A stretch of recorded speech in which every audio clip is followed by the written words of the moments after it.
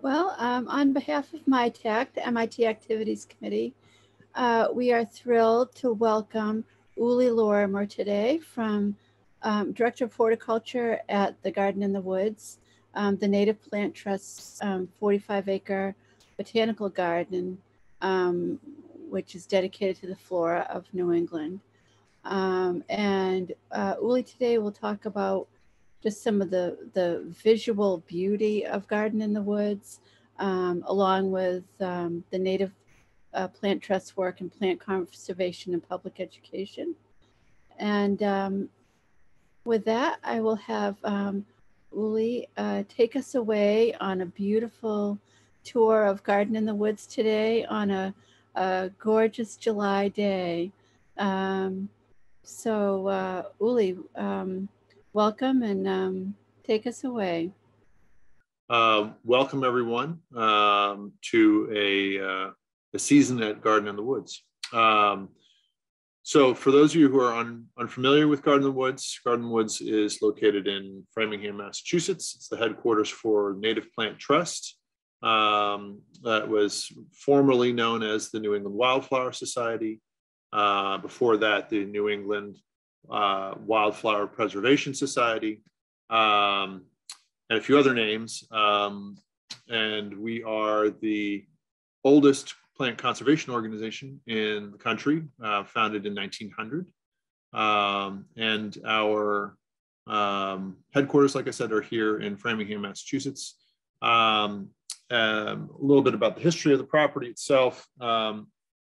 It was purchased in 1931 by a landscape architect named Will Curtis, who was very taken by the site topography. It is a landscape that was influenced by the last glacier. So we have a little esker, what we call the plateau, where most of the buildings, the parking lots are, and then the bulk of the gardens are about 100 feet below the esker, with some rather steep-sided little valleys, and there are some naturally occurring ponds and wetlands, a stream that runs through the back of the property. And so in 1931, Will Curtis purchased the property, built a cabin on site, and began working on the garden. He was one of the earlier proponents of sort of a naturalistic garden design, and worked with others like Warren Manning and Frederick Olmsted. The garden was continued to be developed by Will Curtis and his partner Dick Stiles, all the way up through until the early 1960s, when it was formally given to then the New England Wildflower Preservation Society. And since then, it has continued to be developed and is the garden that you see today. So in thinking about how to present a virtual tour of it, what I thought to do was to go through the seasons, and specifically all 12 months that we have here in the garden, and to show a little bit about what goes on at these different months and to talk about the organization a little bit along the way. So we'll start in January, and this is a rather typical scene here in January with some of our rhododendrons looking cold. Rhododendrons and a number of different plants have these really wonderful adaptations for surviving the winter. And so it's not just adaptations for cold, but also adaptations for retaining water. It's probably one of the most important things for plants to be able to do. So what I call nature's thermometer are rhododendron leaves. When the temperatures get below freezing, the leaves droop and they curl inwards, all in an effort to reduce exposed surface area, and it's a process known as thermonasty. The beech tree that you can see here holds on to its leaves a little bit, which again helps to reduce wind speeds and water loss around the buds and so forth. Bark, certainly also something that's really important for trees to make sure that the interior stay nice and moist and it repels any kinds of attacks. And I'll also talk a little bit about sugar as an antifreeze. So There's lots of beautiful buds and little details, even in the winter, to be found. Our Viburnum lantanoides, or hobblebush, has these really wonderful, almost like a pair of seal flippers, wonderful little buds that are covered in a very dense pubescence. And the prickly pear, and again, many people are surprised to learn that we actually have a native prickly pear. The prickly pear has this wonderful adaptation for the winter. And what it does is, ahead of the cold periods, it will pump water out of those pads. And by doing so, it concentrates sugars inside. And so the pads themselves look kind of wrinkled and sad, and they lay flat on the ground. But by concentrating the sugars, they're lowering the freezing point of the remaining water that's in those fleshy leaves. And it allows them to survive temperatures as low as -20 to -30 degrees without any damage to the tissue. And again, once the warm weather resumes, they take up water again, the pads will sit upright, and it'll flower, and it's a really wonderful plant. But it's just a neat, I think, a really amazing way that nature has evolved to deal with the tough period for many plants. The garden is not, of course, completely devoid of any life. And sometimes it's, direct sightings of things. This past January, we had a very interested barred owl that would sit outside of folks' offices and peer inside and look around, and didn't seem too shy.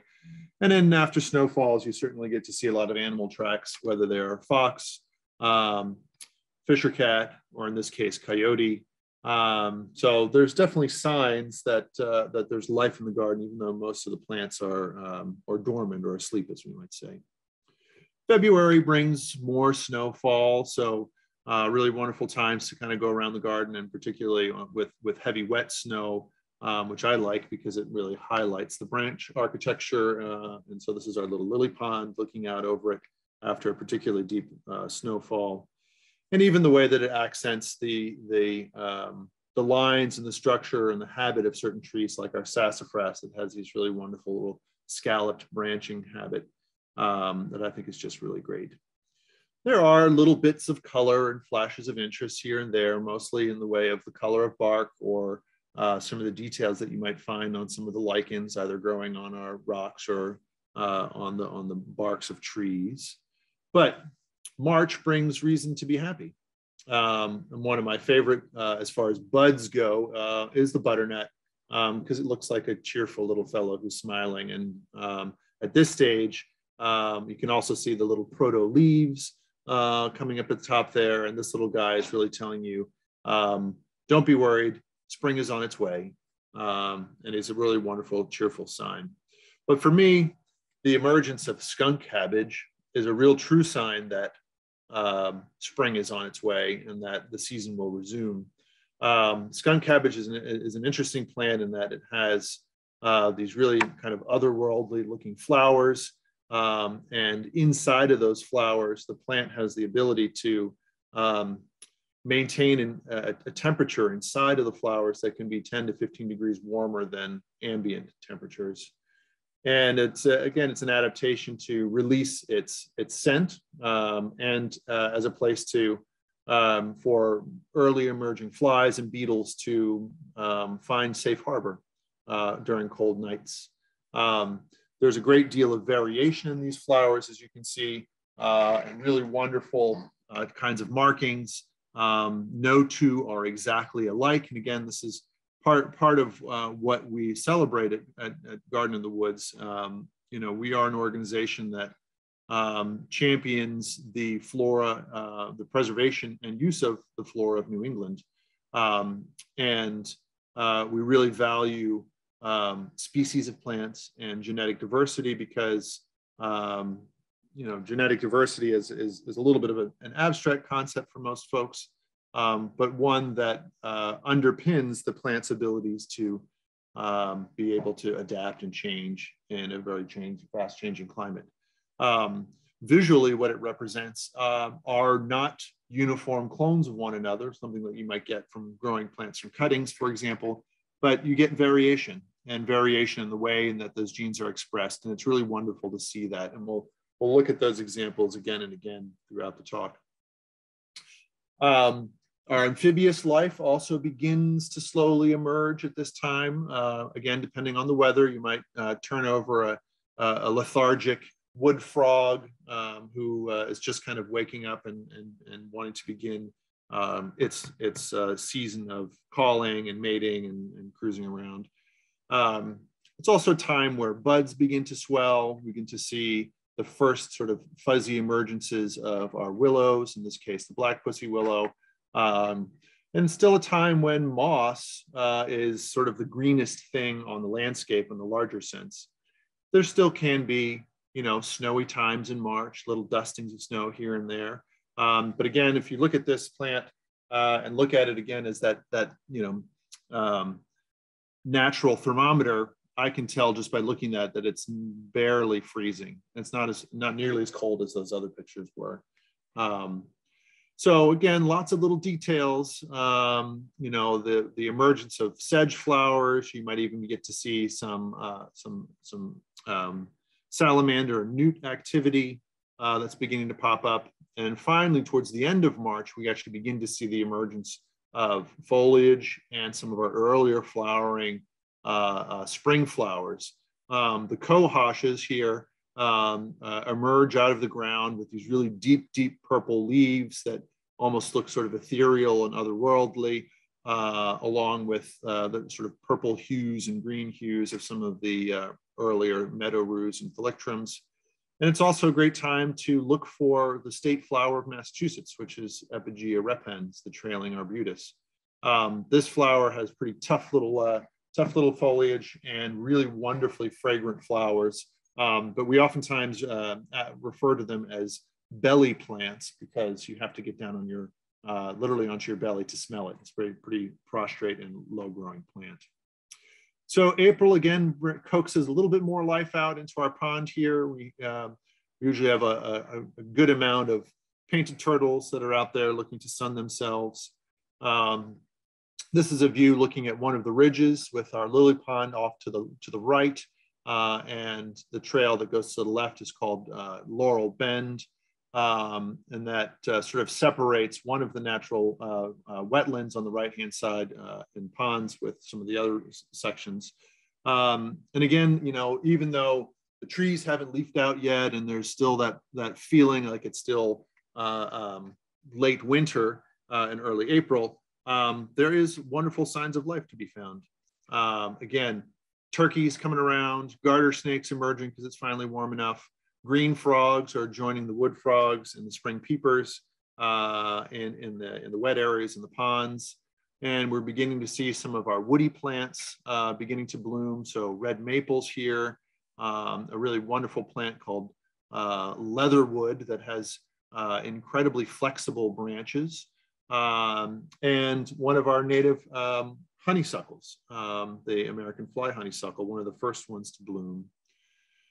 Then we get to see things like anemone and with its little sharp little leaves. One of my favorites are bluets or Quaker ladies. This is a plant that is probably mostly familiar to folks that if you've grown up in New England. It's very ubiquitous along roadsides and trail sides. You know, authors of the last century, you know, late 19th century, early 20th century, talk about the abundance of this plant growing.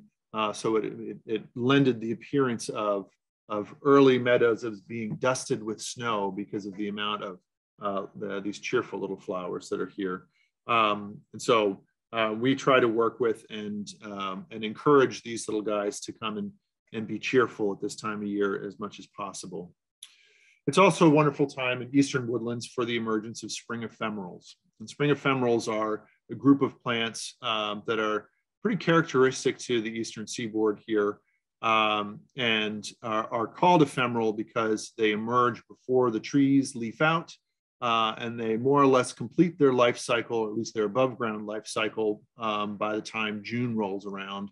And they've melted away and gone dormant again, and you have to wait all the way until April to see them again. And so things like our Dutchman's breeches and squirrel corn, the trout lilies, But Mr. Curtis, in his original garden, applied a much larger or different definition of native to what we consider today to be appropriate. And he grew many special plants that are originally from the Southern Appalachians, including what you see in the bottom right here, which is Shortia or Akani bells. And this is a very rare plant. It's endemic to a small region of the Southern Appalachians. But we've grown it now for nearly 70 or 80 years and have some really delightfully nice patches of it in what we call a Curtis's woodland. Now is also the time for trilliums to begin to emerge. Here you see a great example of our one of the trilliums that is that you can find out in the woods here in New England. And it gets a wonderful name called Stinking Benjamin because the flowers don't smell good. Some parts of the country, this plant is referred to as the wet dog trillium. As you can imagine, it probably smells a little bit like that.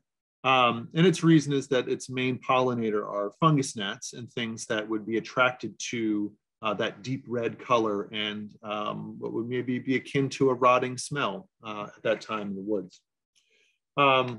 Bloodroot is another wonderful spring ephemeral that's the foliage is just starting to melt now a little bit, and we've got lots of good displays of bloodroot, along with some very special ones, some double-flowered bloodroots that have a kind of a great story in themselves, and that this plant was first discovered in a growing in Ontario in Canada, and all of the double-flowered bloodroots that exist are direct descendants of this one patch. And as it doesn't have any reproductive parts, they've been sort of swapped out for more petals. It needs to be propagated by division or cuttings. And so you can kind of, directly trace the lineage of all these plants to the discovery of this double-flowered one in Canada in the mid-50s. So May really brings an absolute explosion of flowers and color and interest into the garden. And it's probably the 1 month that we're most known for, and particularly here in the Curtis woodland. That's where our visitorship is the highest and tends to coincide with Easter and Mother's Day. And there's lots of good reason for it because we have lots of really wonderful, wonderful plants that are here. So up on the plateau here, we've got our white walk, which was originally designed to have all white flowered perennials and trees and shrubs, although we have allowed some other colors to come in. But you get a little bit of a sense of the fact that, we really favor very dense plantings. We don't use a whole lot of mulch. We'd rather cover the ground with as many plants as possible, some combinations of ferns and lots of other things. And here we are looking back at some of the administrative and education buildings off in the distance at the same time. We have an idea garden, which features a sedge lawn and a wild strawberry lawn. So to give people some ideas about lawn alternatives and ways that you might be able to reduce your lawn surfaces and plants that might be something that you could use to replace lawns with. Just as an aside, there seems to be a great amount of interest in the recently in folks shrinking their lawns. Lawns are very water thirsty. People put far too many pesticides and fertilizers on them than what is needed. They're very resource intensive to manage and to keep. And a lawn like this, for example, you could mow it maybe once or twice a year. It'll take foot traffic. It doesn't need any fertilization. It requires no pesticides whatsoever and very little water once it's established. One thing I can say that we're very proud of here is that we don't use any pesticides whatsoever for the entire 45-acre garden. We also don't use any fertilizers and really only water when we're planting new things or in extreme drought situations. And so we sort of pride ourselves in picking the right spots for the plants that we like to grow so that they'll grow unaided by us as much as possible. So now we're going to be sort of descending in off the plateau into the Curtis woodland, and you can begin to see some of the really wonderful combinations of creeping phlox here and ferns and trilliums, along with some of the Southern Appalachian or Piedmont rhododendrons that you can see here. This particular garden, just behind the pink rhododendrons there, was where Curtis's cottage had stood. It has now been taken down. But this whole section here has a couple of different plaques that are dedicated to Curtis and his vision, not only for this piece of property, but for the organization and for what he had hoped would happen in New England around plant conservation. So this time we've got some of the earlier flowering rhododendrons here and azaleas. The pink shell azalea is another Southern Appalachian plant, but one of the first ones to bloom for us up here. Along with a white version of it, we have other woodies like fringe tree, which is incredibly fragrant. In the wetter areas, the mountain witch alder. The woodland itself features these big drifts and sweeps of creeping phlox and foam flower. So the foam flower here in a little more detail is a really delightful perennial of moist shaded areas. And then these different creeping phlox with home fires and Sherwood purple are the two cultivars of these natives that we use. There's lots of other colorful things at this point too that aren't necessarily spring ephemeral. So our native columbine has this really wonderfully complex flower with the long nectar spurs, and is something that will draw in hummingbirds if they're around at this point, or any sort of butterfly that has a tongue long enough to get in there. Other nice ground covers like the green and gold and things like Jacob's ladder. In our meadow sections, we've got sundial lupins and ditch stonecrops, and a really wonderful rare plant called painted cup. And I'll talk a little bit about rare plants in a minute. Garden in the Woods maintains an accredited or nationally accredited collection of trilliums. And so usually the first or second week of May, we celebrate Trillium Week, where we've got an entire week of programming and events centered around and celebrating our collection.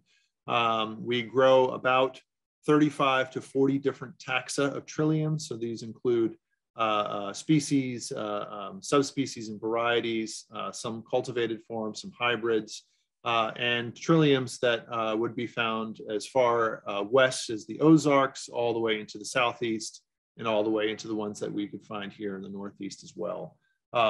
So aside from the Mount Cuba Center, which is a wonderful garden in Delaware, I think we have the finest collection of trilliums on the East Coast. And it's a really wonderful place to see a great diversity of this very charismatic flower all in one place. And usually mid-May is the best time to go for these sorts of things. We have wonderful displays of orchids as well. Some of our nature trails feature quite an abundance of the pink lady slipper, which a few years back we did a survey of the number of pink lady slippers on the property, and we counted upwards of 1,200. And then in some of the more cultivated areas, we've got really wonderful clumps of both the large and the small yellow lady slippers, and they're just really delightful and amazing flowers that are very uncommon and rare to see, due in part primarily to habitat loss, to deer pressure, and to some extent also to poaching. And people like to dig these out of the wild and think that they can grow them at home. And so we have some really nice ones that you can come and check out. I have frequently asked what my favorite plant is, and I don't think I have a good question or good answer for that, because it's really more what is my current plant crush? What do I like at the moment? And at this time of year, I really love ferns, and particularly new fronds as they emerge. I think just have a really wonderful details and spirals, and I appreciate them because it's a moment that's fleeting. Even a matter of a couple of days will make a difference between seeing something very tightly curled up and then completely unfurled and expanding. We again have a wonderful collection of different kinds of ferns for all different sorts of light conditions and soil conditions. And I just really love how the ferns are so ubiquitous throughout the garden and really add a wonderful kind of calming green texture to many of the spaces. Again, now that it's warmer, we're beginning to coax a little bit more life out.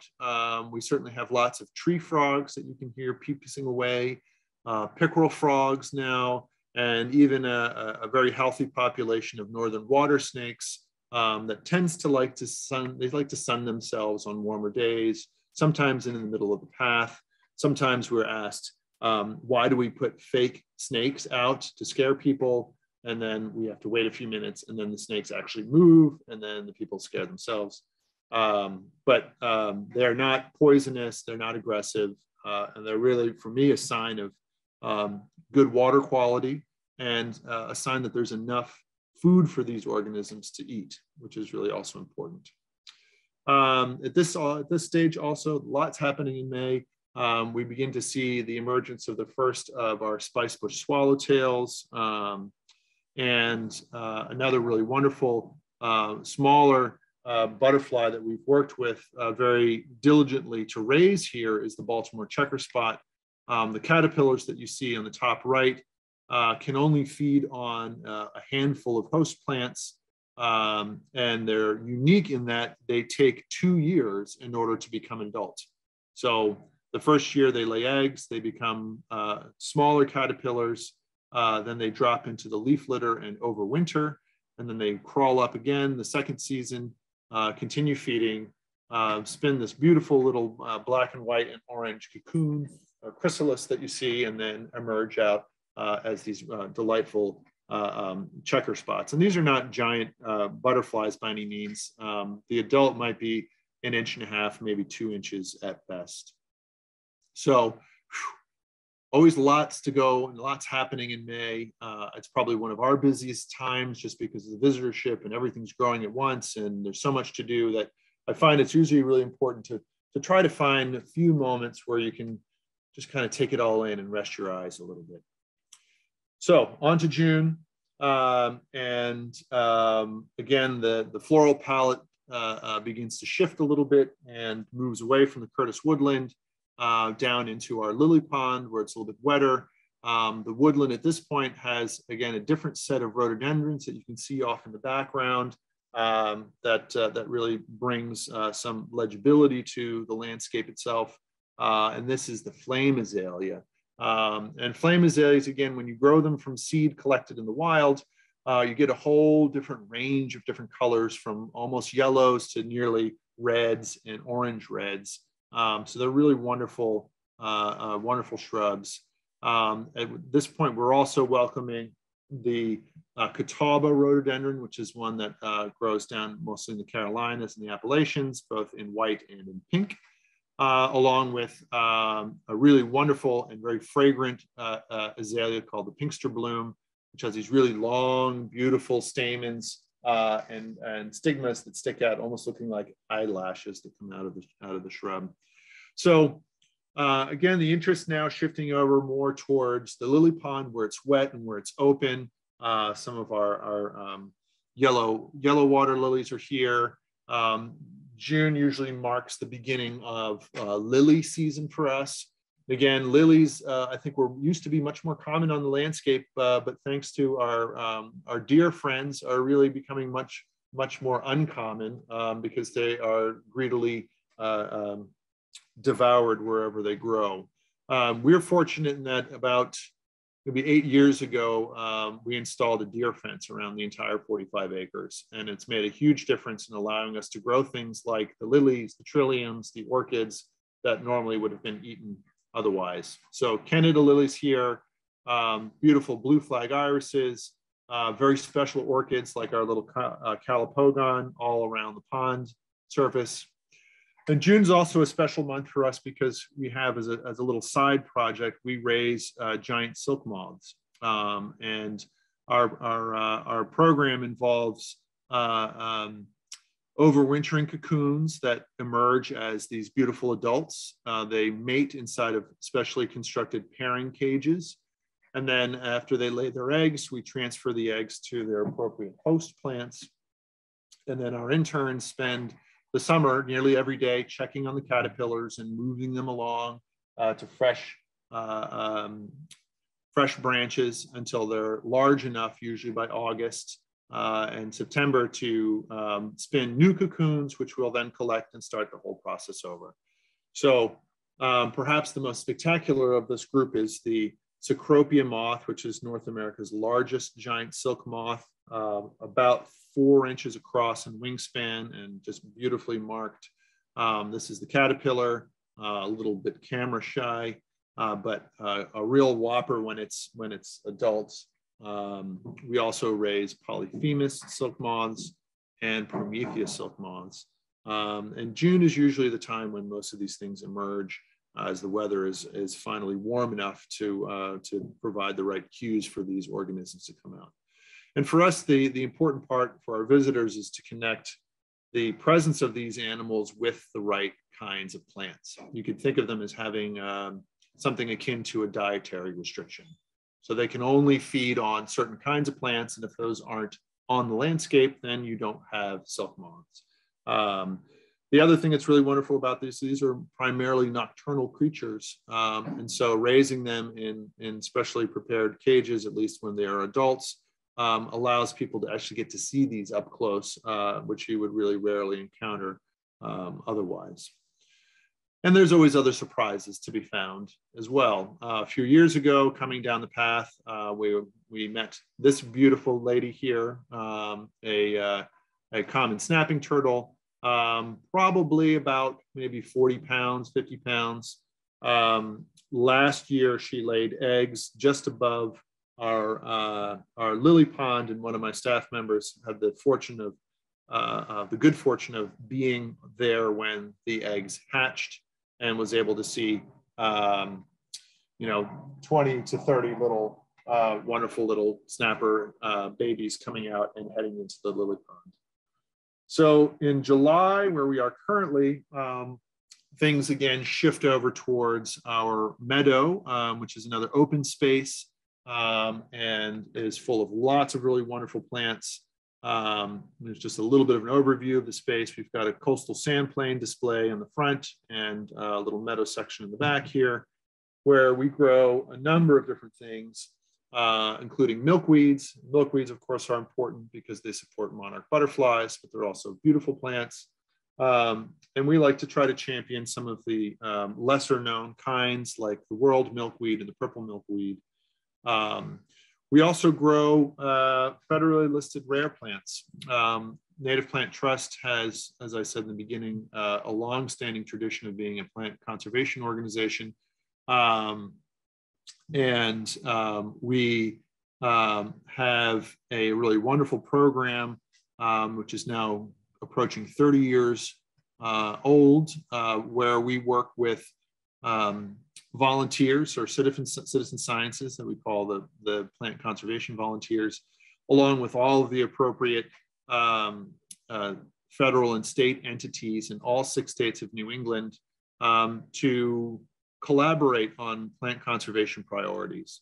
And it's an important recognition that no one organization can do it all, but it's most effective if we collaborate and partner with each other. And so this NEPCOP program has, we've been monitoring rare plant populations in New England, like I said, for 30 years now.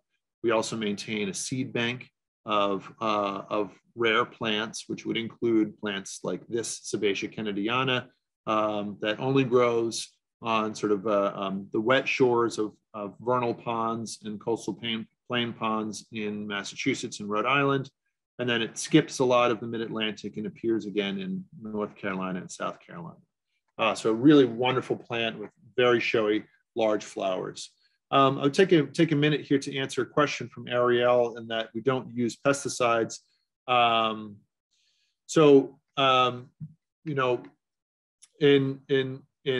fact, the one of the images here is a good segue to this. You'll see that white spider that is eating a little flower fly. So this is a goldenrod crab spider. It is a beneficial organism, and in embracing a great deal of species diversity and functional diversity, we also host a lot of beneficial organisms along with some pest organisms. For us, seeing a plant that might have some feeding damage on it, some holes, is not cause to reach for some product or spray. In fact, I'd say we're happy that it happens because the plants are doing what in some ways they evolved to do, which is to support other forms of life. Certainly there are other challenges on a larger scale. So things like hemlock woolly adelgid is not one that we manage particularly well because we don't want to spray our trees because the collateral damage is unacceptable.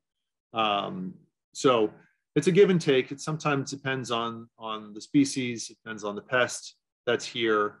But I'd like to keep moving just because it's we don't have a whole lot of time. Sometimes I find telling stories about all the pest problems and challenges that our trees are facing, for example, is, it's rather depressing. So Diane asks, how many rare and endangered plants are there at Garden in the Woods? I'd say we probably cultivate somewhere, I don't know, in the hundreds of different kinds of plants. Some plants, rarity can be defined as something like this that is really uncommon nowhere and displays a high degree of fidelity to a very specific habitat. And then there are other plants that are rare because they are at the edge of their range limits. So, and I'll point out a few other ones like that. And so, growing these plants in the garden allows us an opportunity to interpret them and also talk about why they're rare, why are they threatened, and to get people listening a little bit about our conservation message, which is just as important as welcoming common plants into your garden.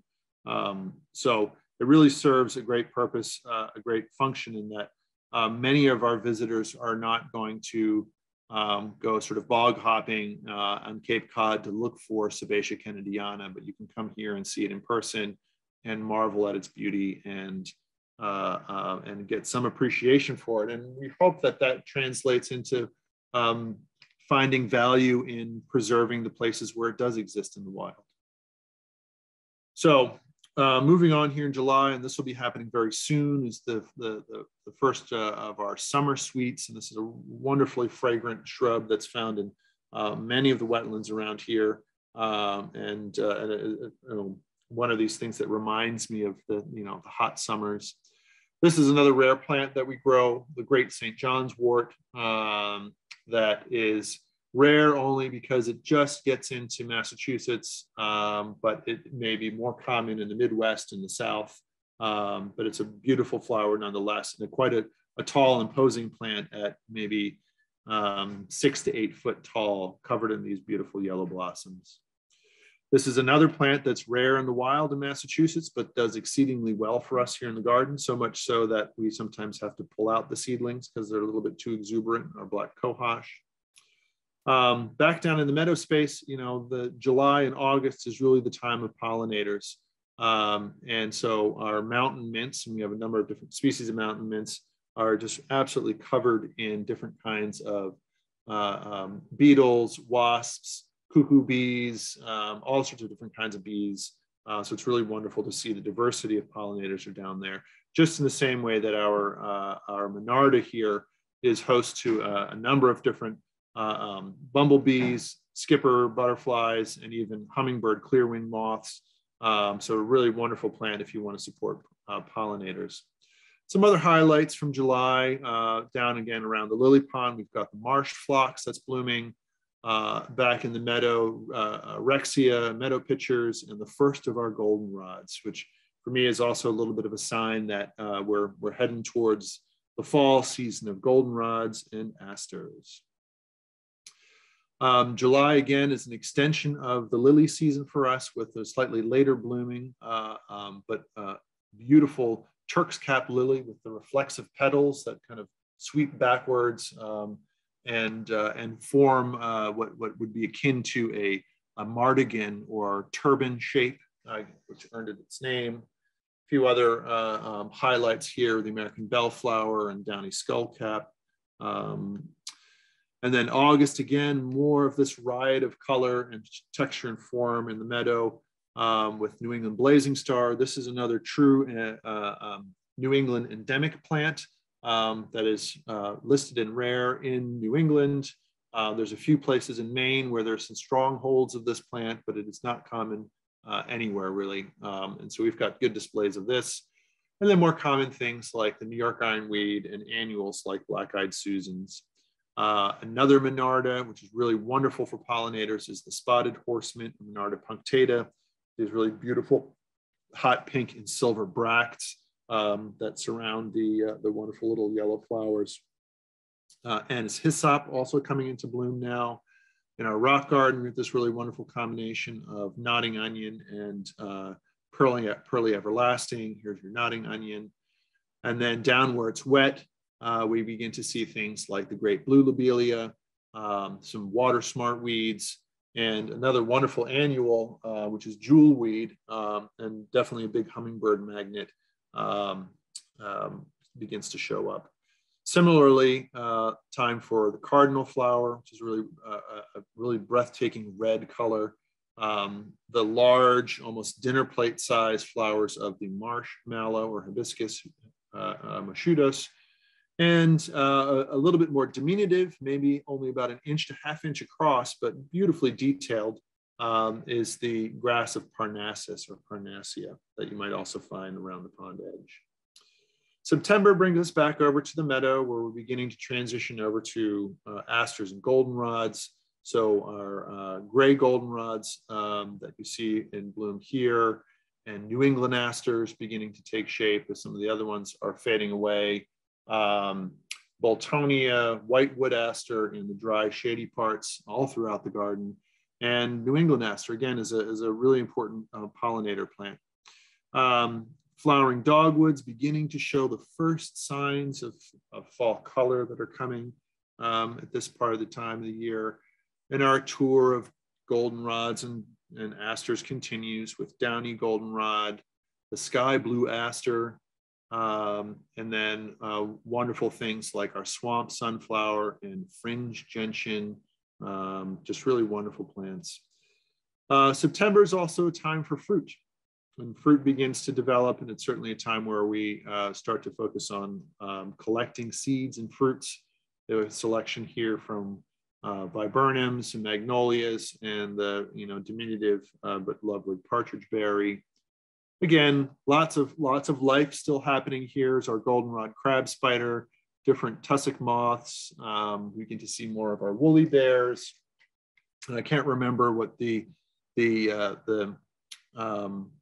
myth or the legend of the woolly bear, what the proportion between sort of brown and black means for how cool the winter or how bad the winter might be. But there's supposedly some connection there.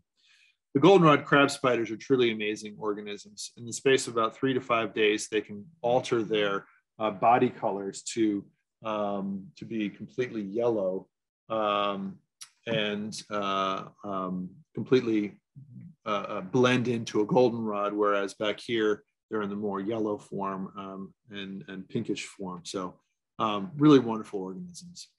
This is also a good time to see some examples of parasitism in our woodlands. Many folks have probably seen the ghost pipes. They're flowering plants, but they don't produce any chlorophyll whatsoever. They steal all of their sugars from the fungi, the mycorrhizal fungi that are attached to and in relationships with our trees. And that's the same with the other two that are a little bit less common, the hairy pine sap, which is kind of red, and the yellow pine sap. All three of these are present here at Garden in the Woods. And again, a good indicator of a healthy soil fungal population, which is really important for the functioning of the forest. October now begins to bring more fall color and sort of wrapping up the end of the season here with little warm days where it still kind of feels a little bit more like summer or fall. The turtles still hanging out, still haven't quite decided to go and bury themselves in the muck for the winter quite yet, but all the signs are there. The seed heads of the grasses are there. The leaves are beginning to accumulate on the Lost Pond Trail, and the fall color is beginning to move in. And so at the right times, you have some really wonderful and colorful scenes here along of our trails, which have that. Again, here you've got the wonderful evergreen of the rhododendrons and the pines that contrasts with the hay-scented ferns. The white walk here, again, beginning to show some of its color, sassafras and sumacs looking really amazing. Sugar maples, of course, and hickories, and the dogwoods really showing their fall colors at this point. More hickories and black maples, viburnums, very late flowering. And this is, again, another nod to Curtis's interest, is our Franklinia. Franklinia is a tree that was discovered in the 1700s down in Georgia, collected as seed by Bartram and sent back to Europe, and then never seen again in the wild after that. And so it's been kept alive and propagated in cultivation because there are no more natural populations of it. But it's got great fall color and really wonderfully late blooms, at least for us. And it's a nice little accent at that time of the year. And then November begins, we get the first frosts. And I really love these kind of early frosty days, because you can get these wonderful scenes where things like the beach plum and sweet ferns and gray birch and our bearberry are all just ringed in just a little bit of wonderful frost. Milkweeds will begin to blow around, and before you know it, most of the leaves are down. There's a few things hanging on, and winter returns again. And so with that, I would like to say thank you for coming along on a trip through the 12 months and seasons at Garden of the Woods. Hopefully you enjoyed seeing some of the diversity of plant material and flowers and form and function that you can find here. And I would encourage you all, if you're ever out in the Framingham area or Metro West area, to come and visit. We are open to the public from mid-April to mid-October. But if you become a member, you can enjoy member walking hours. So you can come in the winter as well and walk our trails, as long as it isn't incredibly snowy or treacherous and icy. We're open, and we love to see our members during the more quiet times of the season. So with that, I will say thank you, and I'm happy to answer any questions if there are any. And thank you all for listening on this afternoon. Thank you so much. We have one question in the chat, and if anyone has some questions, now's the time to get them in. Stephanie asked, is there a type of sedge you recommend for lawns? Yes, we recommend oak sedge, Carex pennsylvanica, because it spreads through rhizomes, so it will fill in and really create a dense turf over time. And it's a tough plant. You will need to make sure that it's watered well to get it established. But once it's there, like I said, we mow ours once a year for an event that we host out there in the fall, and otherwise we don't touch it. There are lots of other ways that you can welcome more diversity into lawns as well. So the bluets that I showed, the Quaker ladies in the very beginning, are really wonderful lawn companions, along with many of our violets. Violets make great additions to lawns. They grow low, they bloom beautifully in the springtime, and then they sort of fade away. And they provide crucial resources for pollinators in April and May, when there's not a whole lot else that's in bloom. And I even say, embracing things like clover, white clover in a lawn too, is actually quite beneficial. It's a resource for pollinators again, and because it's a legume, it can fix its own nitrogen. So every time that you mow your white clover, and if you use like a mulching deck in your mower, you're essentially fertilizing your lawn for free without any chemicals. So it's a really good addition. And I think that putting greens belong on golf courses and not in your backyard. Your yard doesn't have to look like a putting green. And I think we could all stand to invite at least a little bit more diversity into our lawns. Think about shrinking it in the sense that, maybe you have an area that's difficult to mow, or just a strange corner where you have to push the mower in and out strangely or awkwardly. Those are great areas to consider transitioning away from lawns into some alternative. You can still walk on it. You can still have a path if you need one back there. But it makes mowing a little bit easier, and you spend less time mowing and more time enjoying your garden, which is kind of the point. All right. Doesn't look like we have any more questions at the moment. Earlier you mentioned that regarding pests, you can always, get derailed into tons of stories and anecdotes. Some of them sad. Yeah. Do you have any? How about any funny anecdotes or stories regarding pest control?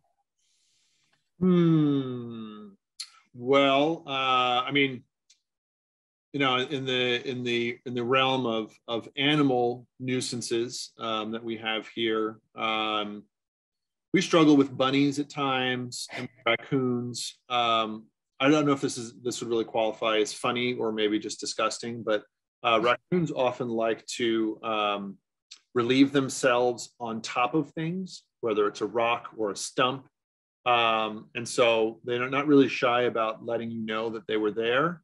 And a cursory investigation of what they've left behind can tell you what they've had to eat as well. But again, because we're, the garden is 45 acres, and we're currently located really in the middle of suburban subdivision. So many people who come say, well, why are you back in the neighborhood? And it's because this property was here long before the neighborhoods were built. And so we do kind of act as a sort of refuge here in the middle of a larger suburban area. And we have fox dens here. We've had coyotes that have built dens and raised pups. Obviously, the owl we saw earlier. We had a breeding pair of broad-winged hawks in the garden this year. Red-tailed hawks, sharp-shinned hawks. We've seen weasels, fisher cats. So again, having this open space and the topography and the variety of different habitats that's here really attracts a number of top predators to this space, and they all help us with pest control. The things that are harder to manage are things, like I said, like the hemlock woolly adelgid, for example, or we've had a lot of trouble with beech-related diseases and ash. While we don't have emerald ash borer currently, we don't have a lot of ashes. I also recently heard that spotted lanternfly, which is a big pest in the Philadelphia area and now in the New York area, was reported in Sudbury, which is just north of us. So I think it's really a matter not of if we're going to see them, but a matter of when. And like many pests, we've had issues with gypsy moth in the past, or with spongy moth, excuse me. And a lot of these pest cycles, there's kind of boom and busts where there may be a few years where it's really bad. And then things improve for a little bit and then they get bad again. And the plants adapt to some extent. The beech problems are a little bit more serious. We've had to remove a number of beeches because they have completely died, and then they become a risk for our visitors and staff. I can't have a giant dead tree standing next to a path where a branch might fall down or something like that. So, there's a lot of, I'd say, sort of quiet behind the scenes tree management and things, particularly over the winter months, is when we try to get most of that done.